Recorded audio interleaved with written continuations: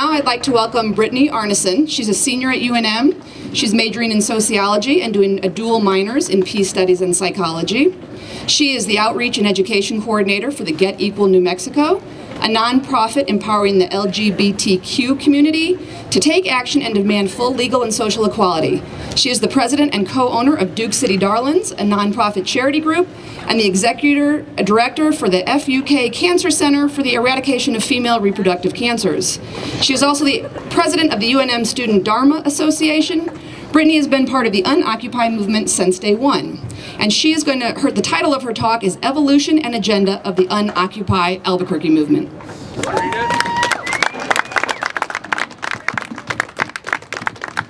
Question? I have a couple of questions going back to Excuse me, we're going to hold off on questions just a little bit more because we're running behind on time. But I'll be happy to answer as many as you want.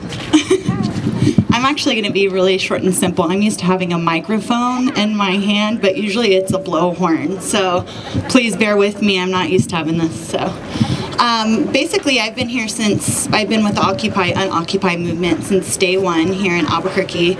I'm not originally from here, but I saw a lot of inequality when I was in Texas growing up. And I've always been kind of pushed forward to help my community. So when I received a scholarship to come to New Mexico to go to UNM, I was really excited to start a new life here. And I've been here for about 4 years now, and I soon found out that even though I have, I'm working on my college degree, I wasn't guaranteed a job right when I got out. So I quickly joined the Unoccupy movement here. It really started with the internet, if you think about it, because at that time they were doing media blackouts, and we were having trouble trying to find any information on what was happening in New York. The first video I saw actually was police brutality in New York, and it quickly kind of sparked an interest for me. And then I started looking into the Occupy Together website, and that's kind of where me and my community in my neighborhood started looking more into it. And shortly after that, Carro here in New Mexico, she started a Facebook event page that was like, come occupy Albuquerque. And everybody's like, oh, how awesome, it's starting here, right? There was like 400 people that said they were coming in a couple of days.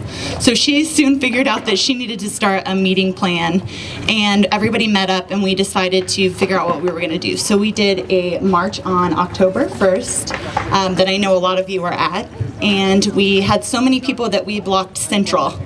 All the way from Central and University to Central and San Mateo. And at that time, the police were being very helpful with us. They were guiding us and sometimes taking our audience away from us. But nonetheless, they were pretty kind at that time. And then we decided to take camp that night, and we were trying to figure out, well, where could we go? Where would be a good place to occupy in New Mexico? So of course, the university, right? I mean, there's educated people here. We have a very educated staff that work here. Lots of students that would want to be involved in the movement. So we took place at Camp Coyote over there on Central and University. And I mean, immediately we set up medical areas, art areas, information areas, food areas. We figured out where people were sleeping. We figured out that we wanted to do 6 p.m. General Assemblies every night. And it really started very fast. We had hundreds of people coming to the camp and assisting us with anything that we needed, whether it be food or, sunblock. It's needed for me, okay, very much needed. So, I mean, we had so many people that were assisting us and so many great teachers that stopped by and just asked us, what we were doing, and we were able to reach out to the students here.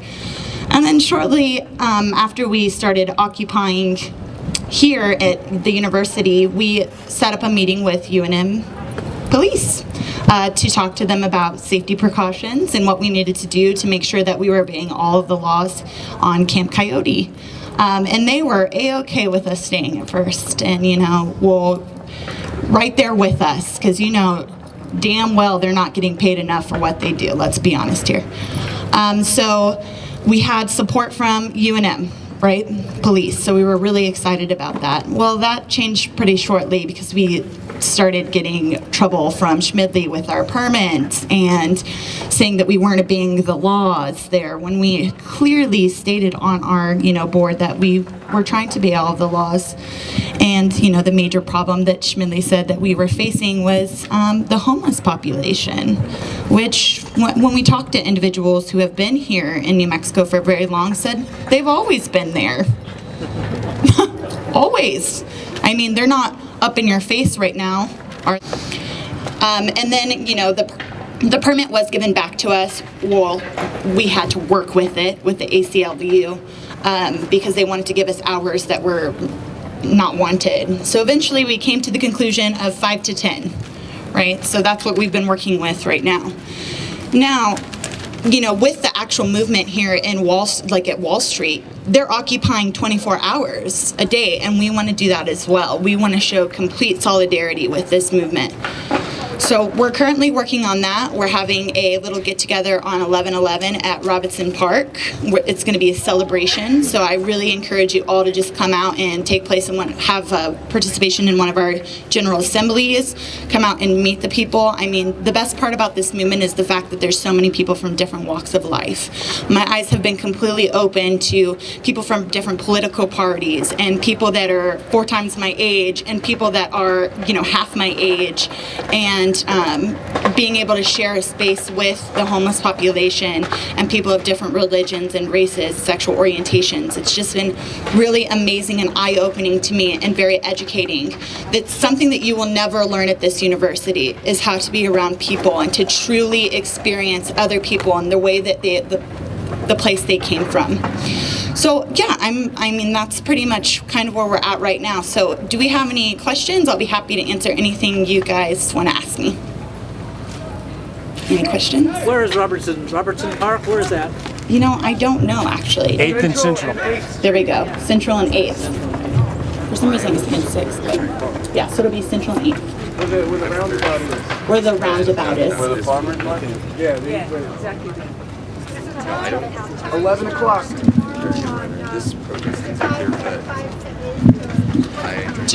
On Friday it's going to start, on the 11th it'll start at 11 a.m. actually. We have it set up from 11 to 11.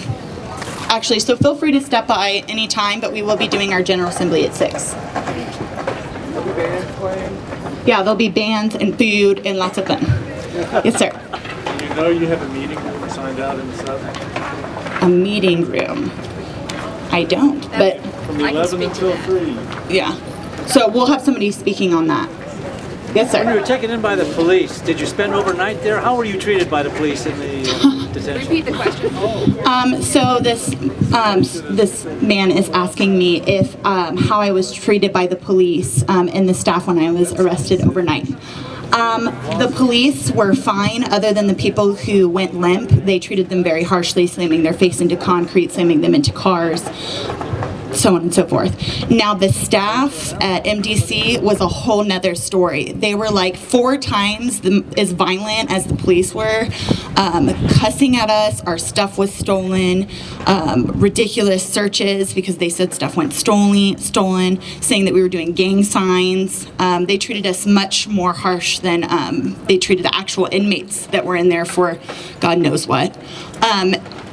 Consistently telling us to wipe our smiles off of our face. I mean, anything you can think of that would have went bad, it happened there. A man had diabetes and was continuously asking them for help because his blood sugar was dropping. They refused to give him help until several hours later. I'm talking 4 or 5. At that point, when I watched him walk out of the paddy wagon, he was unable to walk. Our zip ties were left on for hours. We were slammed into stuff. The man who drove us to MDC kept on brake checking us and, not obeying traffic laws. It was pretty intense. Now, I'm not going to say that it wasn't fun, okay, because it was fun, because I got to talk to about, I would say 25 other women from all different age groups, and we got to sit there and talk for 11 hours. So I was picked up at 11, I was released at 10 o'clock in the morning, and I was one of the first ones to leave. Yes, sir.